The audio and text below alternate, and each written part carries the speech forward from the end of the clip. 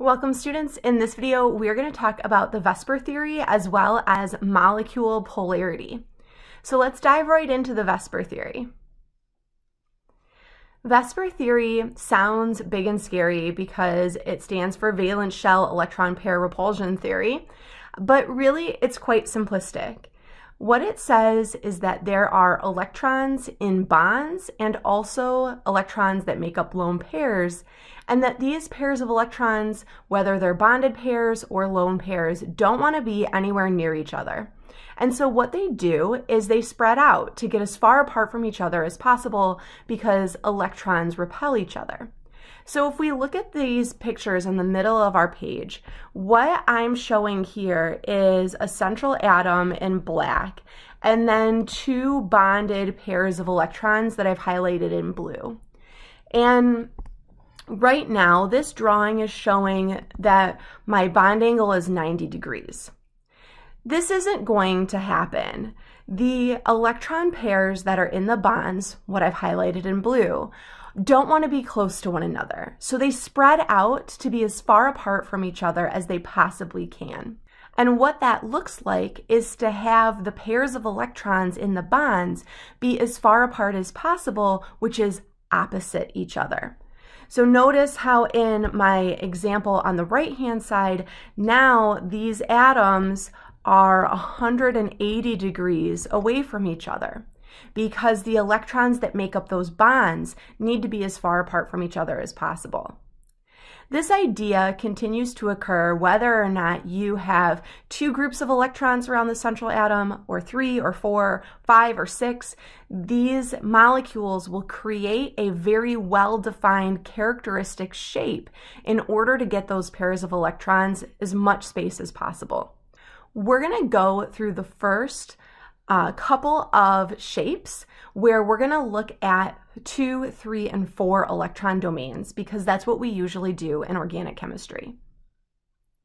Let's start by talking about 2 electron domains. Electron domains are just groups of electrons, right? They're a location where electrons live. Some people might call them electron sets. Some people might call them the steric number. No matter what you call them, they are areas where electrons live. And we're usually focusing in on one atom. In general chemistry, you focused in on the central atom. As you expand to organic chemistry, you're going to look at any atom in a molecule, be able to count the number of sets around that atom, and see how many sets of electrons do I have and what's the shape around that atom. With our 2 domains, a domain is either a lone pair or, in general chemistry, I like to call it an attached atom. So why do I call it an attached atom? Because here I have 2 pictures of examples of 2 electron domains. So let's highlight our central atom again. Here's one central atom, here's our other central atom. And what I want to make clear is it doesn't matter how many electrons are in that domain. What matters is that you're focusing on just an area where electrons are. So this bond has electrons, this bond contains electrons. That's 2 electron domains.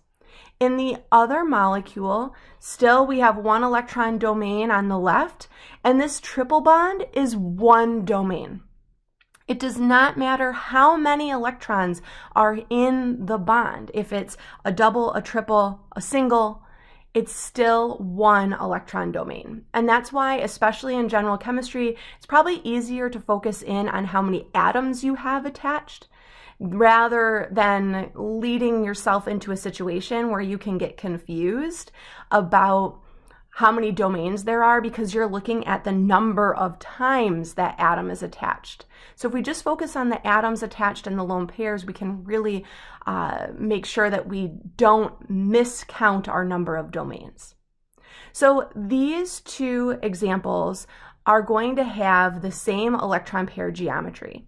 Remember, electron pair geometry is looking at where the electron domains are with respect to one another. In this case, they're opposite one another, and what they're doing is they're making a line. So here is my geometry for my linear structure. This is linear because what I'm holding is the central atom, and then I have 1 atom and 1 atom opposite those. Notice how they're making just one line. That's where we get that name linear from. If we look at our example again and we imagine that there's a circle around here, if we take a circle which is 360 degrees and we chop it in half, you get 180 degrees. So that's how we know that these are going to be 180 degrees away from each other. So our bond angle is 180. Let's talk for a moment about what molecular shape is. Other people will call this molecular geometry instead of molecular shape.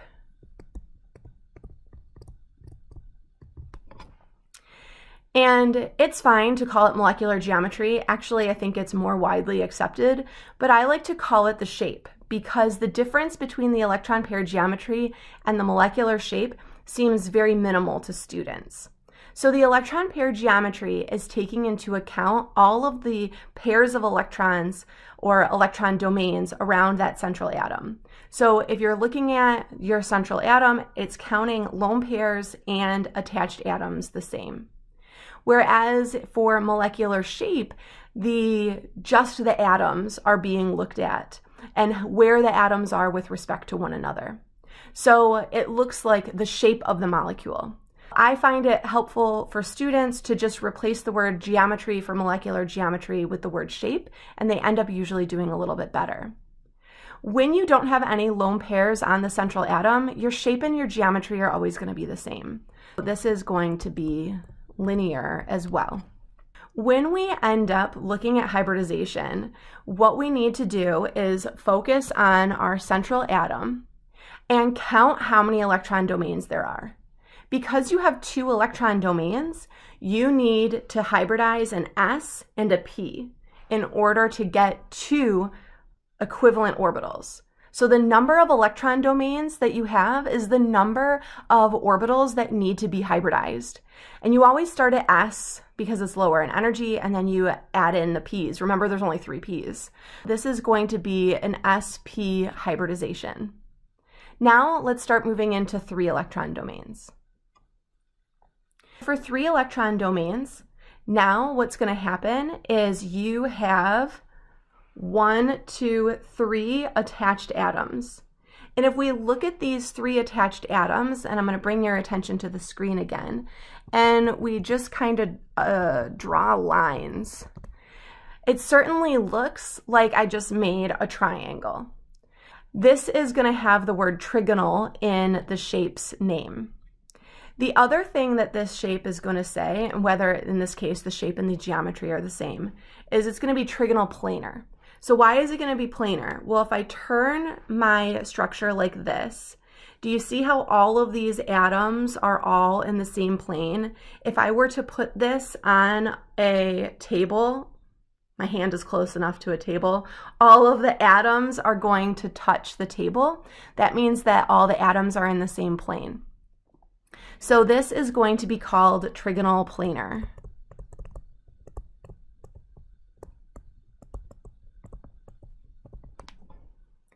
Remember that when you don't have any lone pairs on the central atom, your electron pair geometry and your shape are the same thing.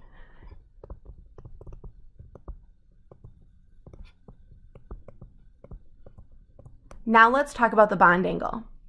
If we look at our structure again, if I kind of imagine a circle around all of these atoms, a circle is 360 degrees. I take my circle and I split it into thirds. And when I split it into thirds, that takes my 360 degrees and turns it into 120 for each third. So the angle between one atom and another is going to be 120. For the hybridization, you have 3 electron domains, which means you need to hybridize 3 orbitals. So you take an S, a P, and you blend them all together, and you get sp2 hybridization.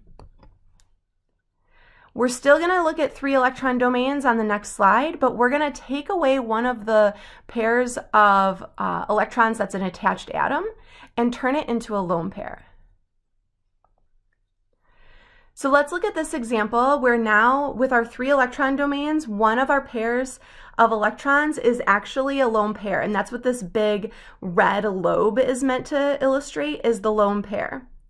We still have 1, 2, 3 electron domains, right? We have 3 locations where there are electrons around the central atom. We will still have a trigonal planar geometry. As for the shape, this is where things change. For the shape, what you're looking at is you're looking at how the atoms are arranged. This lone pair, this causes a change in how the atoms are arranged. It does take up space. It is physically present. But if you kind of imagine like you're taking an atomic picture of your molecule, the electrons are so small, they don't show up in the picture. So what shows up is the atoms. And so this part that I'm holding onto, this big red part, that's your lone pair, won't show up in your picture, but it's still causing these atoms to be kind of closer to one another. And now what we see in this shape is it's more of a bent kind of shape if we look at it. Some people might call it V shape, and I'm going to twist it around. And you can see why some people might call it a V shape, is it looks like a really wide V. This is going to be bent. Now what about that bond angle? You still have 3 electron domains. When you have those 3 electron domains, those electron domains are still around 120 degrees away from each other. But the thing is see how much bigger this lone pair is? Here's your bonded pair, right, where my 2 fingers are touching. So right here's your bonded pair. This is your lone pair. The model is meant to show that the lone pair is significantly larger than your bonded pair. It takes up a whole bunch more space, right? It's not that the electrons are larger, it's that there's no nucleus on the other side for the lone pair of electrons to be attracted to on the other side. So it's just swimming around, taking as much space up as it wants to. So what happens then when this takes up a whole bunch of space is it makes this bond and this bond come closer together. And so instead of 120 degrees between these 2 atoms that are left, it's going to be a little bit less than that. And so it might be like 118. Some teachers will say, you know, about 120. Some people will want you to say less than 120. And some people will want you to memorize the around 118. I'm perfectly fine if you're in my class to go ahead and say less than 120.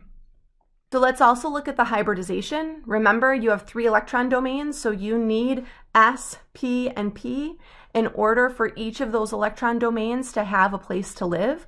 The lone pair counts. You have to have a hybrid orbital for the lone pair. So this is going to still be sp2 hybridization. Now let's move into 4 electron domains. 4 electron domains is where we start moving away from things that are planar into things that go into the 3rd dimension. They become more 3D. In your 4 electron domains, you have a structure now that is no longer planar. When it sits on your hand, you have an atom that central atom is slightly raised, and then you have another atom that's pointing straight up. What is hard to see on paper is that this is actually a 109.5 degree bond angle between these atoms. What's really confusing is when we draw it, what you'll see, and I'll pretend it's methane, what you'll see on paper is you'll see people draw this structure that looks flat. But in real life, methane does not look like this. Methane is not in the plane of the page. What happens is the atoms, the hydrogen atoms, are going to, one of them is going to go behind the plane of the page, and one of them is going to come out at you, where the wedge bond is coming out at you, the dashed bond's going behind the plane of the page so that we can help illustrate that 109.5 degree bond angle.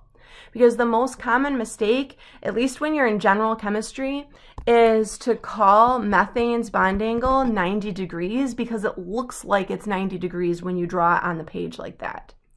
But when we draw it with the wedge and the dash bonds, it becomes a little bit more lifted out of the page, and you can have a mental cue that's like, oh, that's not 90 degrees, right? That's the one that silly bond angle, that 109.5.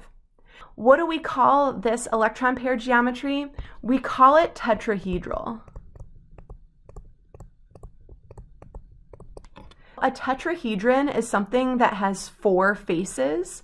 And it's hard to see if you're not actually touching a model, but if you look at the tetrahedral structure that's on my hand right now, my hand would be considered one face. Where those 3 bottom atoms touch is one face. And there's 3 other faces that are going to be probably hard to illustrate in the camera, but one is here, and one is here, and one is here, and then the one that my hand was on. It makes a tetrahedron if you connect all of those exterior atoms. Remember that when you don't have any lone pairs on the central atom, that your molecular shape is the same as the electron pair geometry, still tetrahedral. And then the bond angle, 109.5. For your hybridization, because you have 4 electron domains, you need an S, a P, and a P. So you need 4 orbitals to go in to satisfy your 4 electron domains. So you have sp3 hybridization. Now let's look at the other shapes that have 4 electron domains. Now with this one, we've taken one of the bonded pairs and we've replaced it with a lone pair. In my structure, again, I have my central atom. My lone pair is this big red bulb, and that lone pair is being illustrated on the diagram on your page right here. And I just tried to draw a bulb around it to say, remember, that takes up a lot of space. You still have 4 electron domains, and because you have 4 electron domains, your electron pair geometry is still tetrahedral.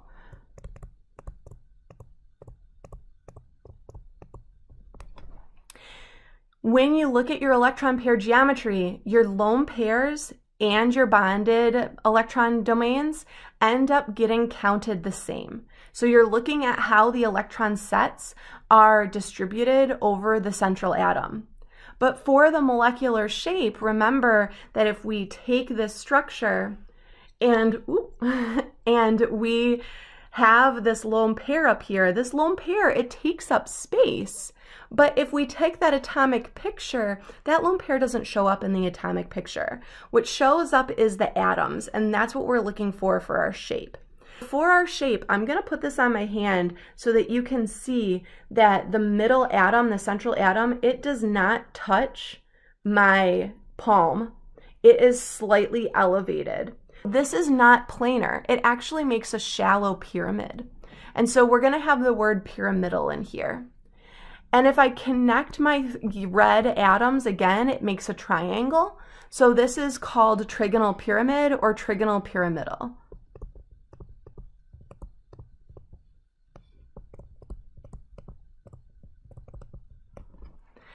If you're in my class, it doesn't matter if you call it pyramid or pyramidal. It's the same thing. As for your bond angle, because it's based off of 4 electron domains, you are going to still have a bond angle that's pretty darn similar to 109.5 degrees. But remember that that lone pair, it takes up a whole bunch of space. It makes these bonds come a little bit closer together. So it's going to be about 109.5, but technically a little bit less than 109.5. And if you really wanted to memorize a new bond angle, it's right around 107. For the hybridization, because you have 4 electron domains, remember you need to have 4 equivalent hybrid orbitals. So you take 4 of your regular old atomic orbitals and you mix them. So you take the S, the P, and the P, and you hybridize them to get sp3 hybridization. All right, here's our last shape. Now, if you were in general chemistry, we would go on to 5 and 6 electron domains. But in organic chemistry, we get to stick with 4 electron domains because almost everything that we're dealing with has 2, 3, or 4 electron domains. In this example, we still have 4 electron domains because we have 4 groups of electrons around that central atom. Our groups are this set, this one, and this one. They are going to spread out so they are as far apart from each other as possible. And if we look at how all of the pairs of electrons spread out, they end up in a tetrahedral structure. If we consider just how the atoms are arranged, then we look at the shape. The shape is going to be bent because look at how we have 1, 2, 3 atoms and they're in this bent shape. You might be thinking, wait a second, we already had a bent. Yeah, I know. Some people might call this distorted tetrahedral because they don't like to have 2 bents, but I like to just stick with bent because usually you're asked more information than just the shape so that you can help recognize if the student knows that you're talking about the 4 electron domain version of bent or the 3 electron domain version of bent. For example, if you ask the shape and the bond angle, this bond angle is going to be based off of that 109.5 degree bond angle because there's 4 electron domains. Now you have 1, 2 lone pairs that are taking up even more space than if you just had 1 lone pair. And so these atoms come closer together. And so again, it's, about 109.5. Realistically, it's less than 109.5. And water is a great example of this, which has a bond angle of about 104. For your hybridization, remember you have 4 electron domains, so you need 4 equivalent orbitals. You have to start at the s orbital, hybridize that along with your 3p orbitals in order to get 4 equivalent orbitals with a hybridization of sp3. Now we've wrapped up VSEPR theory. We're going to go ahead and move into molecule polarity. But if you need a break, go ahead and pause right now because it's a good time to take a break. So before we can talk about molecule polarity, we need to talk about polar covalent bonds. Covalent bonds are where electrons are shared, and polar bonds are where their electrons are shared unequally. This ends up happening when there is a significant difference in the electronegativity values of 2 atoms. Let's remind ourselves what electronegativity is. Electronegativity is a numerical value representing the tendency of an element to pull electrons toward itself in a covalent bond. So if atoms had feelings, what they would do for electronegativity is the atoms with the higher electronegativities would have a desire or a want to have electrons close to them. So if you kind of think of it like a tug of war, if you have an HF bond, the fluorine's more electronegative, and so it's going to pull the electrons in the bond toward itself. And polarity is not like black and white, right? Bonding and polarity are a continuum. So over here on the left-hand side, when your difference in electronegativity, where remember delta is difference, that's the capital letter delta, which is essentially a triangle. And En I'm abbreviating as electronegativity. So when your difference in electronegativity is 0, all the way to 0.4, we consider that range to be nonpolar. Then once the difference hits 0.5, this is where we consider polar bonds to start. And then the end point of polar bonds changes depending upon what textbook you're in. Some textbooks I've seen end polar bonds at 1.7 difference in electronegativity. I've seen some textbooks do 1.9, and I've seen some textbooks do 2.0.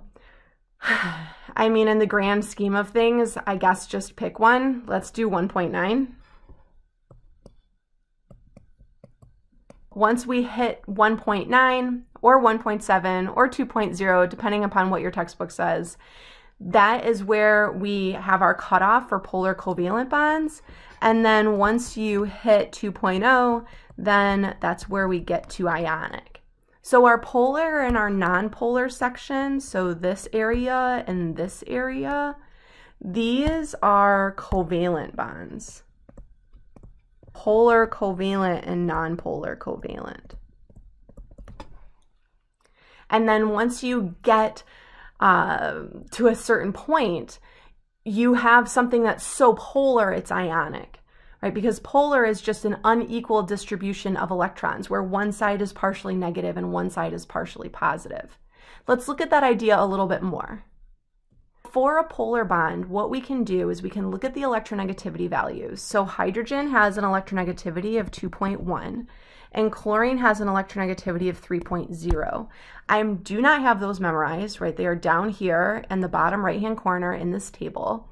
And I am not going to ask you to memorize them. If you see me know them, it's because I use them all the time. We have a difference of 0.9, and that makes this a polar bond. So what's happening is the chlorine is much more electronegative than the hydrogen. And it's taking those electrons in the bond and it's pulling it toward itself. Like if it's playing tug of war, the chlorine is winning. And when it pulls those electrons toward itself, what happens is that the chlorine then develops a partial negative. So the fancy S is a lowercase delta and it means partial. So it makes a partial negative and your hydrogen ends up with a lack of electrons, which leaves it having a partial positive. Another way to write this is with an arrow. So what we'll do is we'll have an arrow pointing to the element that has the higher electronegativity. And then on the other side of the arrow, where the arrow starts, we'll put a little cross right there to say the hydrogen is positive, partially positive, and the chlorine is pulling the electrons toward itself. This idea of the chlorine pulling the electrons in that bond toward itself, this is called induction or electron withdrawal. We're going to talk more about induction as the semester goes on. When these elements are in a situation where one is pulling electron density toward itself, and creates this partial positive and partial negative. This partial positive and negative is called a dipole, right? Like di is two, poles is positives and negatives. And when you have a dipole, you can actually measure how big that difference in partial positive and negative is, and that's what a dipole moment is. In our particular class, we will not do calculations with dipole moments. You can save that when you change your major to chemistry. Let's go ahead and look at these two molecules here, and let's identify the polar bonds in these molecules. And then we'll start bringing in the idea of, hey, we know how to identify a polar bond, we know what a polar bond is, but how do we decide if a molecule is polar? I want you to pause me for a moment and give yourself an opportunity to look at the electronegativity chart on the right-hand side, look at these molecules, and decide which bonds are polar. All right, hopefully you paused me and you recognized that the CO bond is polar, the OH bond is polar, and the CF bond is polar. Each of these bonds have an electronegativity difference that's greater than 0.5. Well, 0.5 or greater, right? Because 0.4, it's still nonpolar. So CH with a 0.4 difference is nonpolar. Once you hit 0.5, that's when it starts to become polar. One of the things that we can do is start to draw in the arrows, and I like the arrows because I think that it makes it a little bit easier to see. The other thing that I like about the arrows is because people have taken physics before, they can kind of see them as vectors, and they can do a little bit better with them because of that. I'm going to draw in my arrows showing my direction of polarity. I've identified the polar bonds in these molecules. How do we decide if a molecule is polar? And that's what we're going to work on next. Now, when I give you this molecule polarity flowchart, I want to have a stipulation here. About half the chemists that I've met are in one polarity camp. They believe one thing about polarity. And the other half of the chemists believe something different about polarity. You have to be really careful with online resources because you don't know the person who's delivering that online resource, which group they sit in. So I'm in the group that when we end up calling something polar, it needs to be really stinking polar for us to call it polar. It can't be a little teensy bit polar. That is represented in my flowchart. I also want you to know that this flowchart only works for organic chemistry. There's a couple of stipulations in general chemistry where you get into 5 and 6 electron domains where this flowchart will fail you. This is for a certain group of people who believe about polarity just in organic chemistry. But if you're in my class, use this flowchart. How can a beginner tell if a molecule is polar? Well, first of all, what we need is we need our molecule to have polar bonds. Here are the requirements. We have to have polar bonds.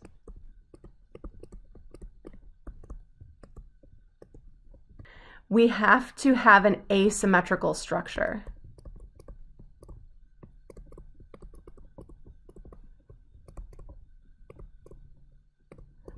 And the problem that ends up happening is people don't understand what asymmetrical structure means. And that's why I made the flow chart. There's 2 ways to have an asymmetrical structure. One way is to have your outer atoms not be the same electronegativity. That will create an asymmetrical structure. The other way is to have a lone pair on your central atom. That will create an asymmetrical structure. So there's an order of operations to here, right? First, you have to have polar bonds for the molecule to be even considered to be polar. And then you have to look at the asymmetrical structure. Let's follow our flowchart. We're going to start up here, and then you'll follow the yes and no questions. On the next slide, I have an example that I want us to go through. What we want to do is determine if carbon tetrachloride is polar or nonpolar. It might be helpful to have the Lewis structure. So if you need to determine polarity, if you don't have the Lewis structure kind of in your mind, then draw it out. Because we're probably at a point right now where we do need to draw out the Lewis structure. So we're going to ask ourselves first, start here, are there polar bonds present? We look at our electronegativity chart. Carbon is 2.5, chlorine is 3.0. They have a difference of 0.5, and yes, our bonds are polar. Are all the outer atoms identical? Okay, what that means is, do I have chlorine, chlorine, chlorine, chlorine? Because really the heart of that is asking, do all of these atoms that are my outer atoms have the same electronegativity value? So are my outer atoms identical? Yep. And do I have lone pair on the central atom, 1 or more? And the answer here is no. I have lone pairs on the chlorine, but I do not have lone pairs on the carbon. Therefore, this is a nonpolar molecule. Let's look at another example. So this one's a little bit different. CH2Cl2. I'm going to draw it with my wedge and dash bonds to get you in practice. Are there polar bonds present? Yes, carbon-chlorine is polar, just like it was on the last slide. Carbon-hydrogen has a difference of 0.4, nonpolar. So I'm starting here, are my polar bonds, or are there polar bonds present? Yes. Are all the outer atoms identical? Well, no. 2 of them are chlorine and 2 of them are hydrogen. And so that automatically makes this a polar molecule whether there's lone pairs on the central atom or not. Because if you think of it again like a tug of war, 2 of the atoms are pulling electrons toward themselves, where the other 2 are just hanging out, sharing electrons equally. 2 of the atoms are pulling electrons toward themselves. That area is developing more negative charge. And that's what a pole is. It's one area that's partially negative and one area that's partially positive. All right, I want you to try this last one. So pause and then we'll compare. Hopefully you gave it a try. You probably needed the Lewis structure for water first. And then you have to go through and start up at the top. Are there polar bonds present? Well, yes. Oxygen, hydrogen is polar. Hydrogen has an electronegativity value of 2.1, oxygen 3.5. So that is a 1.4 difference. So this is a polar bond. Are the outer atoms identical? So you have your oxygen as your central atom. You have 2 hydrogens. Yes. You have 2 hydrogens. You have the same outer atom. Are there lone pairs on the central atom? Why, yes, there are. So this is a polar molecule.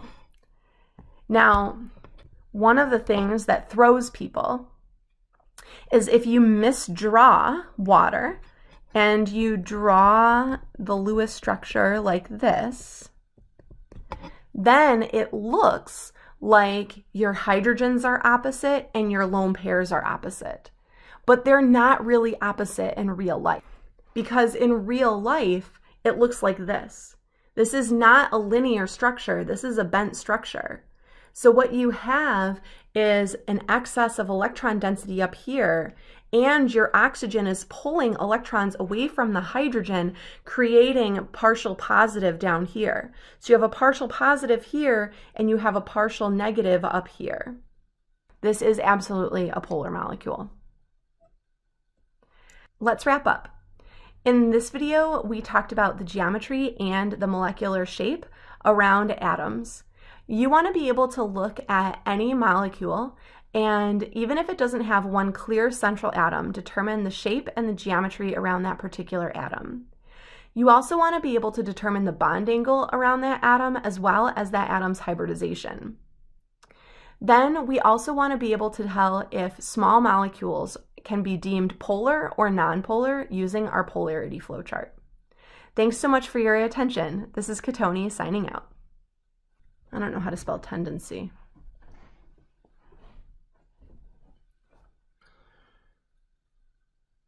How do you spell tendency? Tendency is spelled T-E-N-D-E-N-C-Y.